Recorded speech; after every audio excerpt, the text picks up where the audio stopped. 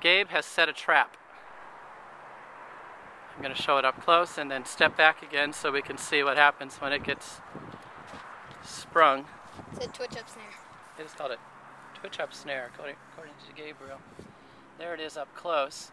And then it has this string that connects to a branch of a flexible sapling that's been bent over. And we'll fling the animal up into the air. Gabe's going to demonstrate it in a we set up a sort of path for the game to go through. So it'll go through here. It'll go through the slip-knot and snare. There. Looks like he caught a twig or stick. You going to reset it, Gabe?